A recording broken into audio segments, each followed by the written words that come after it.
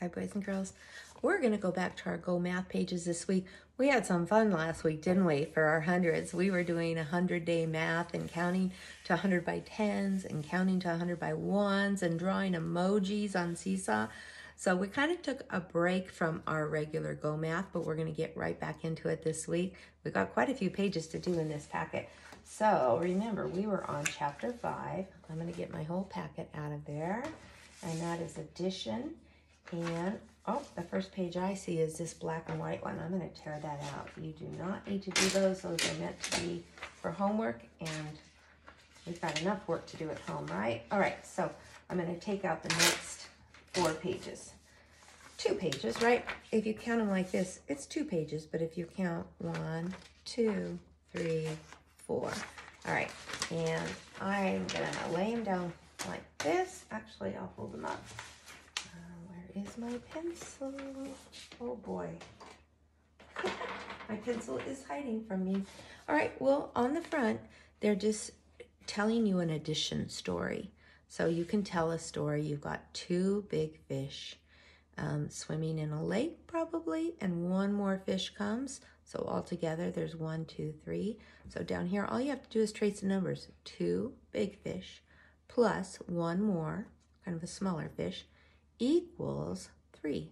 Okay, now the title of this is Write Addition Sentences. So on the first page, you don't have to write it, you just have to trace it. Okay, on the next page, you can tell little stories about these, about all the pictures. I need to put my glasses on. Okay, up here, there are 2 helicopters, okay, and they circled that too. I better read the directions. Trace the circle around the set. You start with how many are being added to the set. How many altogether? All right, how many are being added? Circle the set you start with. Okay, that's why they circled it. Okay, they want you to circle the first set because that's the number you're starting with. There are 2 helicopters. There are 3 more coming. These are on the ground. You can see them on the grass. These are flying in the sky. Okay, how many will there be? When these land, how many helicopters will there be altogether? 1, 2, 3, 4, 5.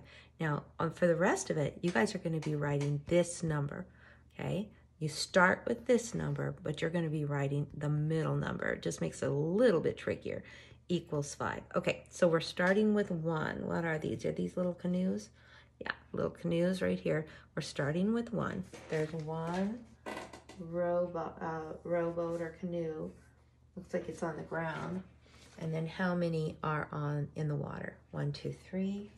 And then all together, when we add them all together, there's going to be 1, 2, 3, 4. Okay, same thing here. Oh, I don't know what those are. They look like blimps. I think that's what they're supposed to be. 1, 2, 3 blimps on the ground. Okay, and then we're going to add 1, 2 right here. And then all together, there's going to be 1, 2, 3, 4, 5. This is going to be really actually pretty easy, isn't it? Okay, so what? I'm not gonna go over this one there. Now we've got the rowboats. There's 1, and then you count the missing number. Okay, they're giving you the answer. They're giving you what you start with. You have to put in the missing number. How many if we have 1, how many do we have to add to get to the answer 5? We have to add 1, 2, 3, 4. More. Okay, here's the little airplanes. There are 3 airplanes on the ground. All together, there's 4. Okay, so we have to add this one. This one's going to land on the ground. Okay, and then more rowboats. We've got 2 rowboats, and then 1, 2, 3 more. All right, so missing numbers. All right, I will do the back page with you. It says Bill catches 2 fish. Jake catches some fish. Okay. They catch 4 fish in all. All right, this page is going to be a little tricky. I'm going to do it with you guys, okay? What we're going to do is we're going to draw to show the fish. Okay, I'm going to read it again. Bill catches 2 fish. So above the 2, I'm going to draw 2 fish. They're super easy to draw. Remember when we had to do the, draw the little fish in the fish bowls when we were doing the numbers? Yeah.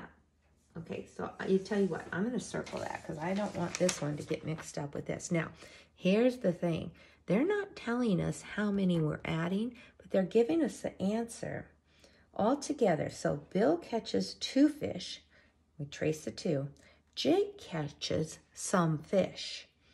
They catch 4 fish altogether. So look, guys, we have to put the 4 here. Okay, do not put the 4 here. We're not adding 4 fish. All together, they're catching 4 fish. This is the total. So this is a missing number thing, right? This is, it makes it hard. You have to find out what you're adding. We have 2.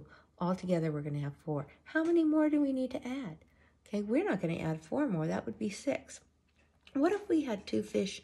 What if Bill caught 2 fish and Jake caught 1? Would that be 4? 1, 2, 3. What if we said that Jake caught 3? Then it would be 1, 2, 3, 4, 5. Okay, let's try 2. 1, 2, 3, 4. So without drawing them, you can just kind of count them. We have 2. Now, if we want to get the answer 4, how many more do we need? 1, 2, 3, 4. So I'm going to draw 2 more. Okay, I'll draw 2 more fish. Bill catches 2 fish. Jake catches 2 fish. All together, that is 4. Okay, are those numbers going to work? Bill catches 2 fish. Jake catches 2 fish. All together, 1, 2, 3, 4. So the missing number. Let's try this one.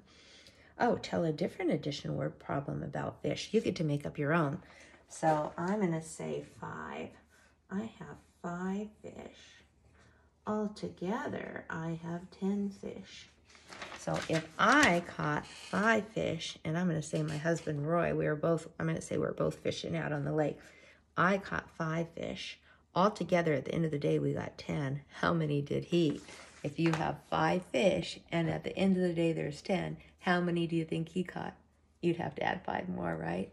So 5 plus 5 equals 10. You get to make up your own. That's fun. And then draw a picture for it. Okay, I will draw my picture later, and I'll make sure I take a photograph of this and put it on the assignment page so you can see it. Okay, that should not be too hard. The first 3 pages are easy, and then this one, you get to make up your own. All right, bye-bye.